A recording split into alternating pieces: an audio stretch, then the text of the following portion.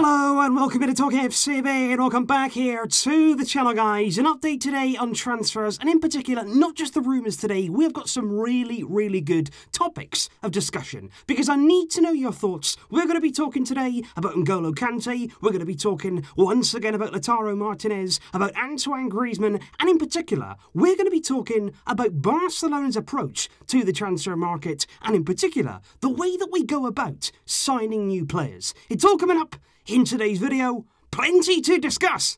Let's do it. And let's start first and foremost here with that rumour linking Barcelona to Chelsea's N'Golo Kante. And this originates here on the cover of Mundo Deportivo with the big headline there, Kante option. And they believe there in MD that Barcelona have a genuine chance this summer of signing N'Golo Kante as part of the deal that takes Felipe Coutinho to the Premier League. Now they go on to say there that Barcelona are looking for a profile along the similar lines there of N'Golo Kante. They actually say, in their words, a midfielder with legs, and N'Golo Kante is one of those players who certainly fits those characteristics. He has two of them. And Barcelona feel as though Chelsea, in wanting to bring Coutinho to the club this summer, they believe that Kante could be available to go in the other direction. And what I would say to this, the first thing that you have to say is Kante will not be leaving Chelsea, and it will certainly not be part of the deal to take Coutinho from Barcelona to the Premier League. The reason for that is I don't actually feel as though Chelsea want Coutinho that bad. If you're actually saying to Chelsea there, we're having to basically beg them to take Coutinho off our hands, it's probably only going to be a loan deal anyway. And suddenly now we're saying, yeah, well, if you really want Coutinho, we'll have Kante, one of your best players. It's not going to happen. Chelsea will not play that kind of ball with us. And it's simple as that, really. Kante is not going to be leaving Chelsea, certainly not as part of that deal. But I actually want to talk here about the wider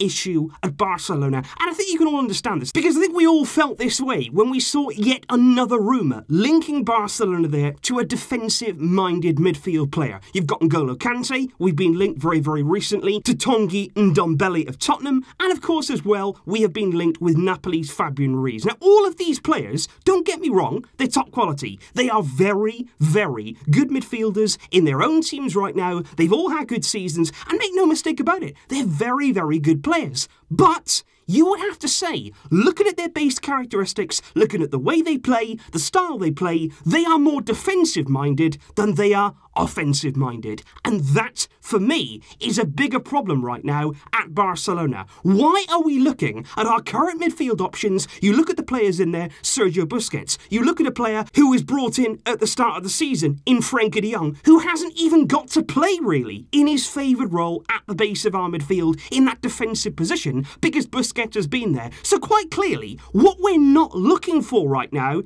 is a defensive midfielder. We've got a team there full of players who can think defensively. What we're crying out for in midfield is the opposite of that. You look at our quality, you look at the players that we have, but the one thing you are looking for in that midfield, especially under Setien, is somebody there who can be dynamic, who can actually make forward runs, who can link midfield and attack and make things happen going forward. We are lacking that kind of creativity from midfield. What we're not lacking is somebody there who's going to be defensive, somebody there who can help in our own half of the pitch as opposed there to going forward. And like I say, under Setien, Kante anyway would not be a player that you'd look at. Are the Barcelona board here going completely mad? Under Luis Enrique? Maybe. Under Ernesto Valverde? Most certainly. But now we've got in Setien. Please surely tell me that they're altering their targets, that they're altering the players that we're looking for to actually suit the coach's system. Because like I say, it's yet another rumour, and it is only a rumour. I'm not saying here that it's guaranteed that Barcelona want Kante, but what I'm saying is Kante, Fabian Ruiz and Ndombele, they're all good players, but they're not what we need. We're looking at that team. We're crying out for somebody with creativity from midfield. And in a moment, we are going to go on to Lautaro Martinez. We're going to talk about Antoine Griezmann. I'm sure Neymar as well will come up in that discussion. And it just goes on and on and on. And it's indeed part of an even bigger problem, I feel, at Barcelona, especially under this current board. Because I want to ask you guys the question here of when Barcelona feel as though right now they need a player. They look at that team, they're looking at the characteristics, and they're thinking, right, we need to add that particular player to our team in that profile. Now, years ago, we used to say the first port of call would be, do we have that player already in our ranks? Do we have somebody at Barcelona B who could come up, make that step up, and actually there play that kind of profile? Do we have somebody in La Masia who we believe that we can count on? Now, if the answer was no, then okay, you look further afield. But again, it would be a different sort of practice to what we see now, because we would have a look in the market maybe for a bit of a gem, a hidden gem, somebody there who we've scouted, who we've watched, who gone under the radar, who we've been clever about, and we can bring in there to develop into some world-class quality. But now the problem is, if you look at the team, if you say, right, we need that kind of player, we need a centre-forward, we need a midfielder, we need a winger, it's bang, bang, bang, all the best players, all the biggest names, doesn't matter how much they cost, doesn't matter how old they are, doesn't matter what wages they're on, bring them in. And that, for me, it's the wrong mentality. We are not the Real Madrid from all of those years ago. We are not a team here who need to keep bringing in Galactico after Galactico after Galactico. You don't always need to chase the biggest names. You can be smart in the market. You can have a look around. You can bring players in who may not necessarily sell the most shirts, but they may prove to be much more effective signings, because you actually look across at Real Madrid and what they've been doing. You look at the amount of young players they've actually brought in, whether they're at the club now, whether they're out on loan. They've got a list of Brazilians. They've got a lot of young European players as well, who they've got out on loan. They've got in their lower ranks, and they are stockpiling right now a really, really young, talented core of players. And it's crazy how the tables are turned.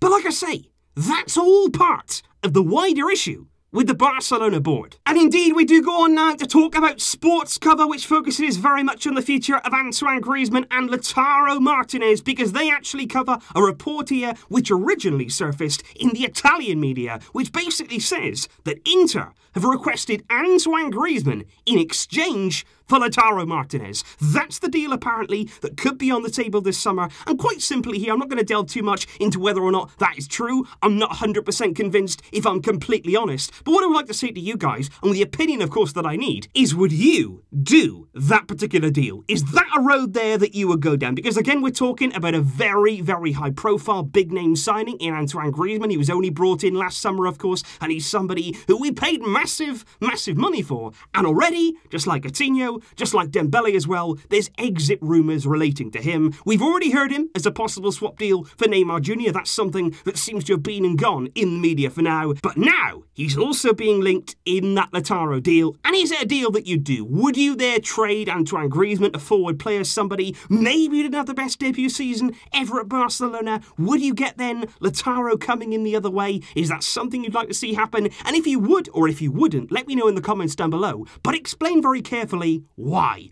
What is your decision? I'm very, very interested to know. And like I say, for me, the strategic plan, the signing of players, the pursuit of players to bring into this team, it's been wrong now for several years. Only now, really, given the fact there's no football, given the fact that we do talk about this news every single day, am I having the chance to really go into it in a bit more detail? But I think these are all thoughts, to be honest, that we've been having now for a very, very long time. Why does it always have to be those Galactico signings? Why does it always have to be the biggest name, the biggest earners, coming into this club, and just because you pay all that money to bring them in, as we've seen with years gone by, it doesn't necessarily guarantee they're going to be a success.